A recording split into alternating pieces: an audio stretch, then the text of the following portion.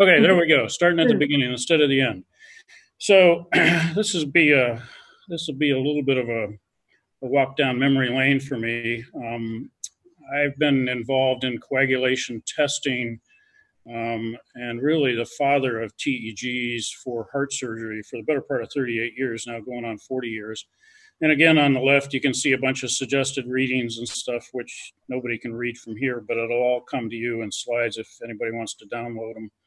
And they're some of the key literature that's out about TEGs. And now what I'm going to end up with is discussing a brand new technology, which I'm proud to have been partially related to.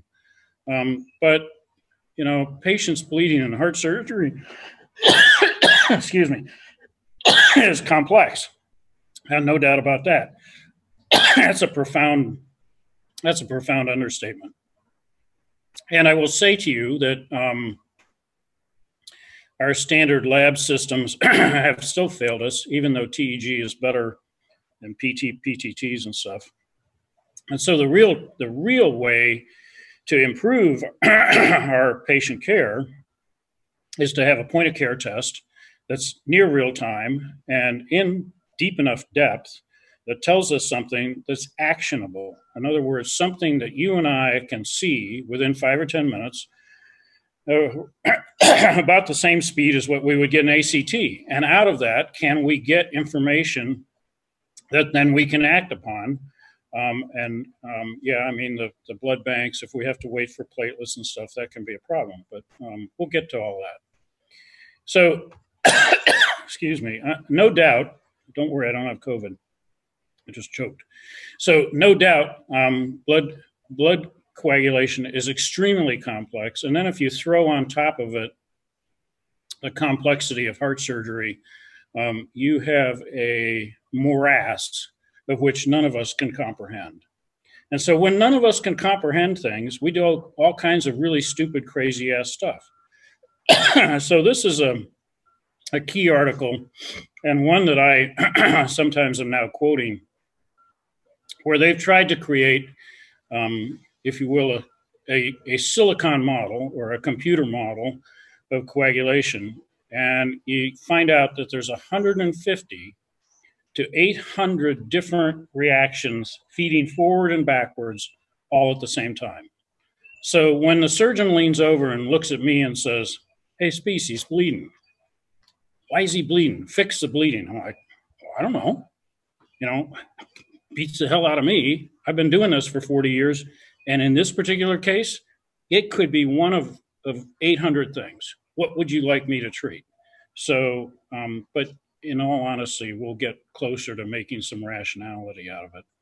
So really, the future of what we're going for is probably an artificial intelligence, something that can take these various different reactions and put some sanity to them. So one of this, believe it or not, is my most widely quoted paper out of everything in my CV. And this came out in 1995, and at the time I didn't think it was all that great of a paper, but obviously some people think it is.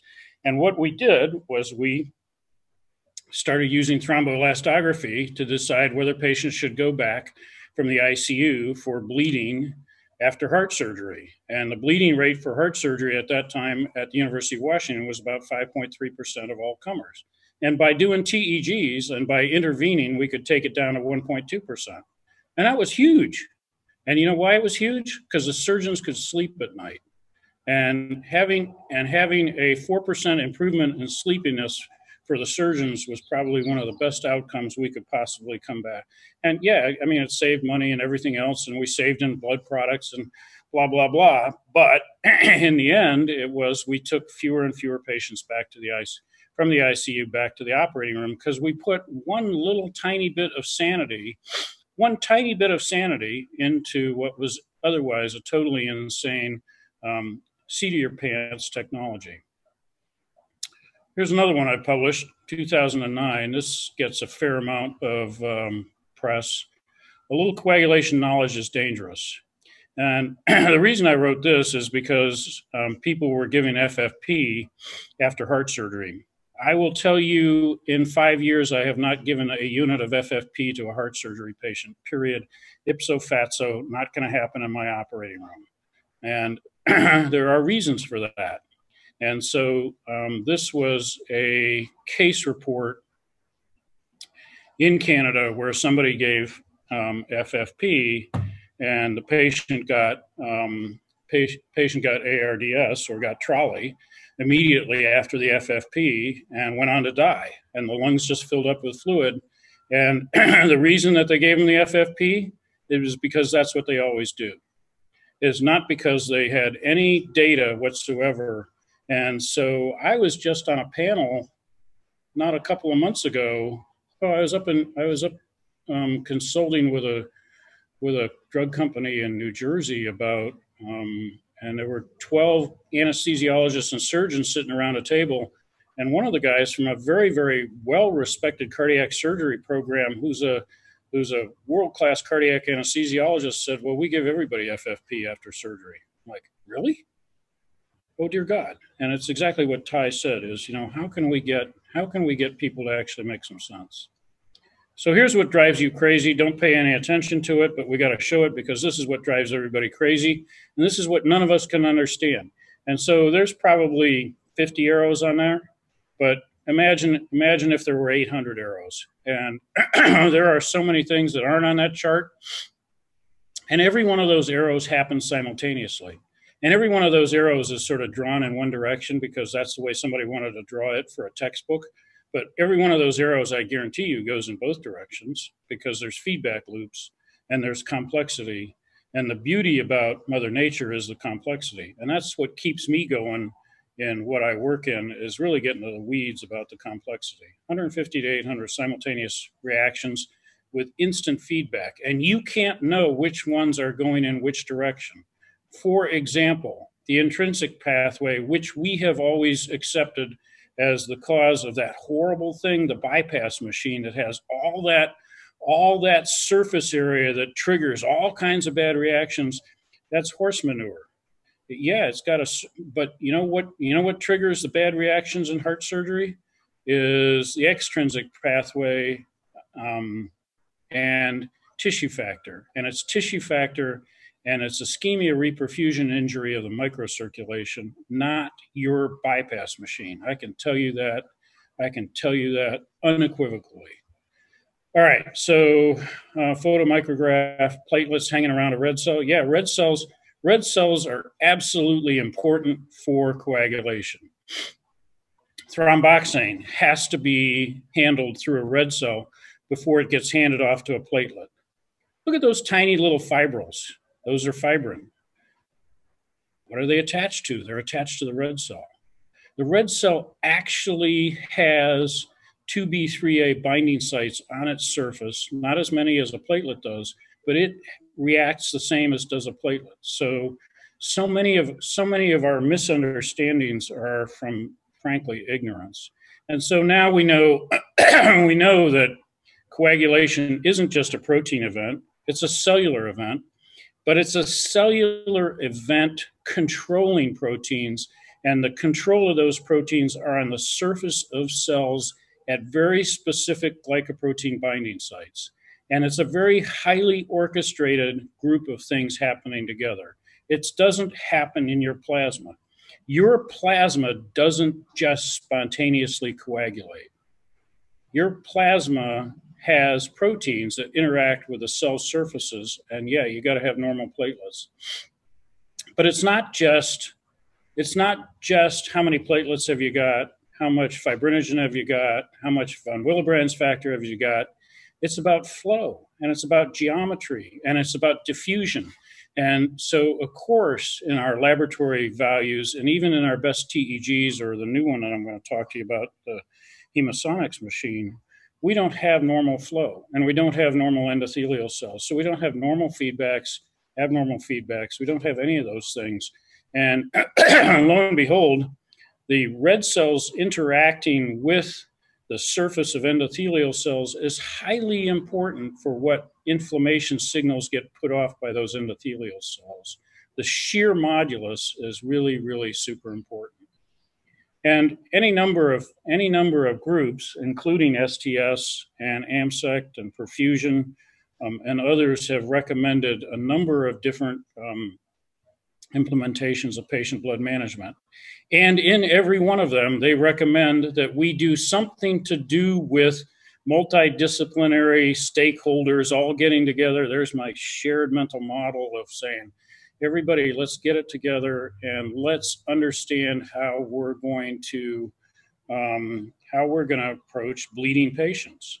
And the approach to bleeding patients in the STS guidelines that also had Perfusion International Consortium of Evidence-Based Perfusion was in there, and they said, you know, a viscoelastic test is vital for you to be able to take care of your patients bleeding after heart surgery. So how many heart surgery places in the United States use viscoelastic testing? About the same number that you do patient blood management, about 30%. 70% still throw their hands up in the air when I go and talk to them and say, we don't know how to deal with bleeding. I'm like, dear God, just embrace something that makes some sense. So routine coagulation testing is wrong. I think basing PTs, PTTs, and such, even platelet counts, either together or individually, is going to lead you down wrong paths. PT and PTTs have nothing to do with factor 13 cross-linking. 90% of thrombin generation occurs after these tests are done. And so viscoelastic testing, at least if you're doing TEG or ROTEM, continue on for a period of time, 45 minutes or so you can get to see what happens as the thrombin burst occurs and goes on and on. Yes, you can improve transfusion behavior by following PTs and PTTs, but you do that by a process of elimination rather than actually trying to attack it head on. That's a repeat. So I think it's also important for us to remember that clot formation is the first part of inflammation. Oh, interesting. And what's the first part of clot formation? Platelet activation. Platelets are primarily an inflammatory cell. Platelets are the first cells to attack and to ingest bacteria.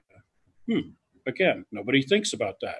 But that's what they are there for, and they are there as the early warning, the scouts to go signal and say, hey, let's get over here, let's get ratcheted up, let's do something.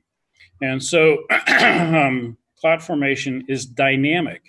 And here's another thing that falls down. You and I draw an ACT. We draw a TEG. We send off something to the lab. Okay, that was an hour ago. How much has things changed since then? It's a dynamic process. We may have been on and off bypass twice. We may have cooled and rewarmed.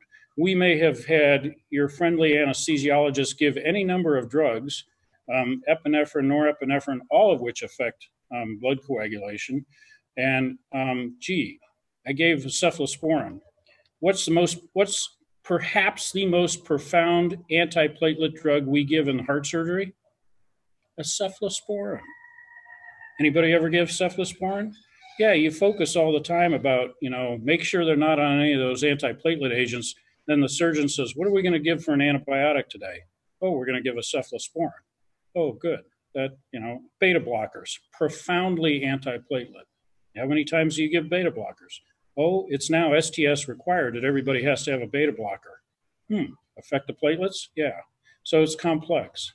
But if we look at the history of coagulation, the APTT, here's a 1950s test from the University of North Carolina, and that's actually how they ferreted out the intrinsic cascade, was by trying to develop these tests, and it was useful for titrating low-dose heparin. That's what it was designed for, titrating low-dose heparin. Why do we think that a PT and an APTT, and we know everything we need to know preoperative about our patients? The PT, the Quick test, Armin Quick, built that in 1935. In 1935, he was trying to find a way to investigate von Willebrand's disease and Christmas disease because they showed up in Eastern European families And therefore, he was trying to find a screening test. What does that have to do with heart surgery today? Absolutely nothing. So these tests were never conceived to predict or treat or guide bleeding therapy perioperatively, yet we've embraced them. And so how did I get involved? Well, TEG is absolutely in my blood. I got forced to, in my first job, go learn how to do liver transplantation surgery. My first job started in 1983. My boss, Tony Ivankovich, who's on this slide, said to me, hey, Spiess, you got some good skills. Why don't you go learn how to do this new thing called liver transplants? So he sent me for 2 weeks to Pittsburgh, watched a lot of liver trans, got to know Ted Starzl and an anesthesiologist, Yugu Kang. Yugu had brought TEG from Hartert, from Europe directly, and said, we're going to follow coagulation changes during this surgery where they lose hundreds of units of blood, and we can follow it there. Well, I'll never forget standing in the operating room watching these guys bleed like stink, and I said, have any of you guys ever used this test for heart surgery? And they leaned over the drapes at me and they said, why would you do that? Heart surgery doesn't bleed like liver transplantation. And I said, true, but we bleed in heart surgery. So I brought it back to try to use it for heart surgery. So I brought TEG back to heart surgery at Rush in Chicago in 1984, and I published the first group of articles about using TEG to predict bleeding after heart surgery. We found that it was 88% predictive of who would bleed after heart surgery, and we started guiding therapy with it. I then went and tried to send an application to the National Institutes of Health to say, hey, I got a new technology that I think could influence and reduce bleeding after heart surgery. And they essentially wrote me back and said, why don't you lose our address? You're an absolute idiot. Nobody will follow this technology because it's TEG. And in 1988, I came up for my first big promotion to associate professor, and I was blackballed by a hematologist who was sitting on my promotion committee, and she said, you will never be promoted at Rush University because you use TEG, and we all know TEG is garbage. Wow. Okay, so anybody here today think TEG is garbage? There are now thousands upon thousands upon thousands of papers based upon it. So Helmut Hartert was a hematologist, and in the 1950s, he created this test to say that blood coagulation is not just a protein thing, it's a cellular thing. So he was way ahead of his time, and this is his actual first paper. And when he made it, there were all these gizmos and thingamajigs, and you had to put them together by hand, and you had to, you had to balance the machine perfectly. And yeah, it was garbage in, garbage out. And if you didn't do it exactly right, you would get garbage data. And here's the thing. There wasn't an anesthesiologist in my department that would do it right and would QC it right. And that's why, it got these really bad reputations, because it was near impossible to do the same thing the same time. So I've been involved with the development of these technologies all the way along. And in the late 1990s, the TEG 5000s came out, and most of you are somewhat familiar with a trace about these sort of Scud missiles, or these sausages that get put out that have to do with clot strength over time. So all you're doing is looking at whole blood clot strength over time, and you can measure a number of different things off of them. And so it is now a standard test, in my opinion. When I made this slide, which was about 5 years ago, there were over 6,000 articles. There are now over 17,000 articles in the literature about TEG. Yet, I guarantee you, if you go to the literature today, most of the literature starts off talking about TEG and talks about routine coagulation tests versus TEG. What's not routine?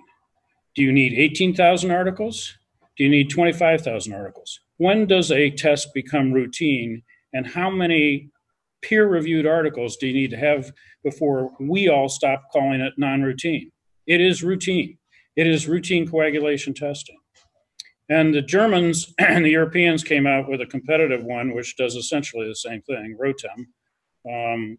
They, unfortunately, I think, have tried to emulate PTs and PTTs because they genuflected in front of that and said, oh, you know, hematologists understand PTs and PTTs. We ought to make a whole blood assay that can do that, rather than focusing on what the technology can do. But the ROTEMs have had really good success as well. The ROTEMs are more robust. You can't screw them up as an anesthesiologist as easily as you can screw this up. And so I, over the years, have said, no anesthesiologist should ever touch a TEG 5000.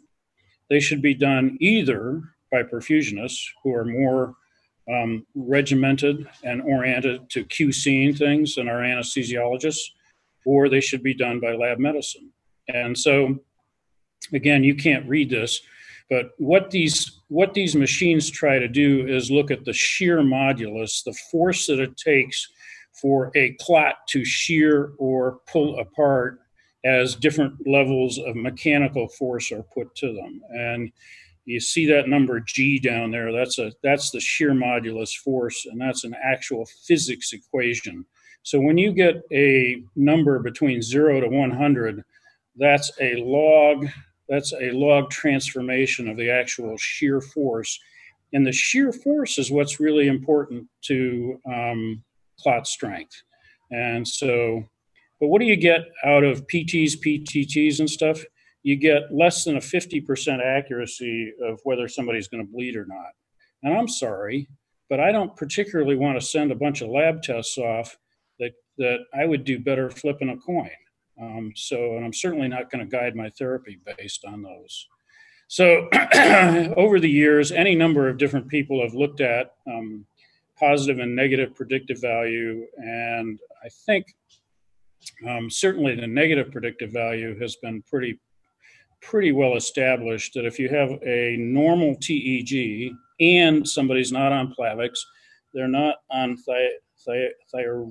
thiopyridine molecules, aspirin, high-dose aspirin, et cetera, it's a pretty highly predictive that if you have a normal TEG and somebody's bleeding, it's because it's a surgical bleed. And to me, that's really useful. I can look over the drape at my surgeon and say, go find it. You're not on these drugs. I haven't just given a bunch of cephalosporin. I haven't given this. I haven't given that. Go find your bleed. And 99% of the time, they find the bleed. So Per Johansen, a friend of mine who's in Denmark, is actually a hematologist in Denmark, has found out that there's 97% predictability by viscoelastic testing, he calls it VHA, in identifying a surgical cause of bleed postoperatively in over 3,250 patients. Well, that's really useful. Even if you can't say, I've got this TEG or I got that TEG, I got to give platelets versus cryoprecipitate. If you can say this one thing and help the surgeon say, go find it, that's worthwhile. So, as I said, many articles. There's actually been a Cochrane review. In one sense, maybe that says that it's routine testing. I mean, when you actually get a Cochrane review to review your literature, that says to me that there's a big volume of literature out there and somebody paid to pay attention to it. Don't I wish I could go back to the NIH right now and say, see, nana poo-poo, I was right, you were wrong. But that usually doesn't lead to anything good with the NIH. So we use a coagulation treatment algorithm. We get TEGs pre and post, and we get them pre-weaning. In other words, while the patient is rewarming and we're getting ready to come off.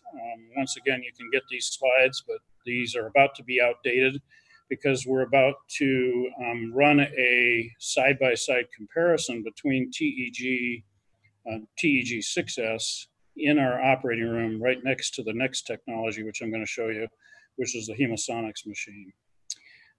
So the algorithm makes a difference, and there have been some people who've published different algorithms. Linda Shore-Lesserson essentially took one of my algorithms and made it better and published it in 1999. And and then other people have done even better. Kevin Karkouti has published other algorithms and compared one versus, I don't care whose algorithm you use. In all honesty, I want every hospital to, beauty about being at home, my wife brings me a glass of water. So I want every hospital amongst themselves to look at all their literature and say, hey, let's figure out our own algorithm, what makes the most sense to us. And so now we have TEG6S in our hospital. We're about to move it from our laboratory down to the operating rooms. This is truly a standalone point-of-care device that's simple enough that even an anesthesiologist can't screw up. Maybe a surgeon could, but not an anesthesiologist. So it's simple enough that we can run it and get reliable data. It QCs itself, and it gives you some really pretty cool data, both about standard TEG measurements as well as potentially fibrinogen. And you can do platelet mapping with it if you want to use a platelet mapping cartridge.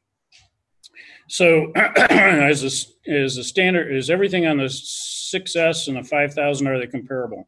And the answer to that is yes, they are comparable. If you've been used to using 5000s in your lab and now you want to shoot to 6S, you can do that. And so this is a study out of Japan looking after protamine and platelet counts and stuff and fibrinogen levels. And lo and behold, it's got pretty damn good accuracy for what those levels might be if you send them to a regular lab. I will tell you that the one piece of literature that's out there that is extremely impressive is out of Germany, Gerlinger's work, where he's used ROTEMs, and in simply 100 patients by invoking his, and I won't show you his algorithm because his algorithm is so complex, you'd need one of those computers of, the 800 reactions to follow it. But in so doing, they actually reduced morbidity and mortality. Now, I don't know how, but it passed muster for review, that by following their algorithm and by instituting thromboelastography guided therapy for severe bleeding. So that's severe bleeding. That's patients who are bleeding 300 or 400 cc's an hour in their ICU, that they could decrease morbidity and mortality. So that's really impressive. In 100 patients, severe bleeding, just by following this, you can reduce morbidity and mortality.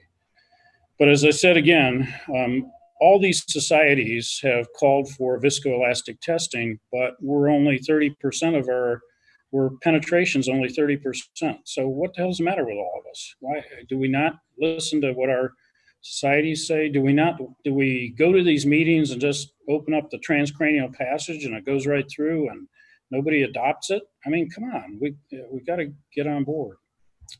So what's next? This is what's next, I think. But we're going to do a side-by-side comparison. We were ready to start our side-by-side comparison the week before COVID exploded in the United States, and my hospital said no outside people coming in, no outside technicians coming in, nobody come in and coach you on how to teach and run these machines. So our side-by-side comparison got put off until the worst of COVID goes away. So this is the Quantra by Hemosonics Incorporated, and it's a fascinating machine. And the TEG6S uses audible sound to look at clot. This uses ultrasound. And so ultrasound is very cool in that you can put these little cartridges into the machine. It's no touch. In other words, the blood goes into a vacutainer, a standard vacutainer that we would send off to the lab. The vacutainer goes into the machine. You and I don't have to pipette anything, no blood, no fuss, no muss. And again, an anesthesiologist can't even screw it up. So it started at the University of Virginia with a bunch of people in the School of Engineering who were really into, they weren't hematologists, they were really into ultrasound. And they said, can ultrasound look at both solids and liquids? Of course it can. And so if you're Boeing Aircraft Corporation or Airbus, you examine the wings of your airplane, or you examine the fan blades of your jet fan blades with ultrasound to look for minute cracks, etc. But if you want to understand the properties of a liquid, you can hit it with ultrasound and it resonates. And every liquid resonates at a different frequency, and it returns a different frequency depending upon the composition of what's in the liquid and how viscous it is. So what they've done is they've designed this machine which does exactly that. And you have these reaction wells where ultrasound bombards, and you have these little capillary tubes where various different reagents mix with the blood, so you can activate the blood in any number of different ways. Then they even make it stupid capable. I mean, you can see where your patient is for clotting time, and H stands for heparin. So are you green, or are you red, or are you yellow?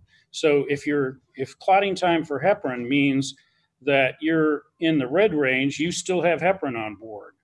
Overall clotting time is CT, clot strength is CS, platelet contribution to strength is, and then there's fibrinogen contribution to clot strength is down in the lower right behind Will Harris's picture for me.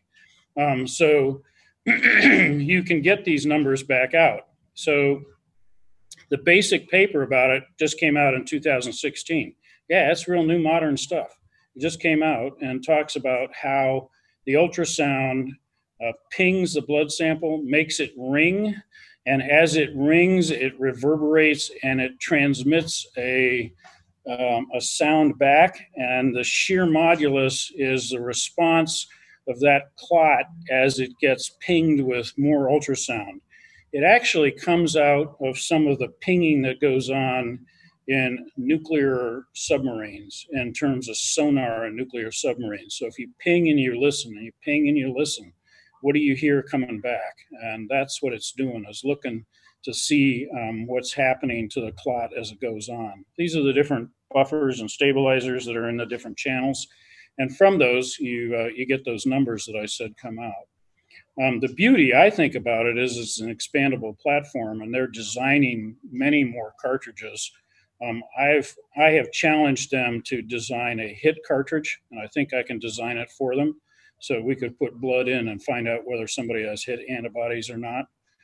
And there's many, many ways. So right now they're working on one to look at any number of platelet surface activities, not just like a TEG platelet mapping, but as many different ways as they possibly can.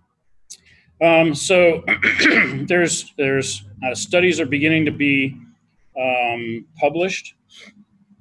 And so they're starting to come out in the literature as this is being adopted.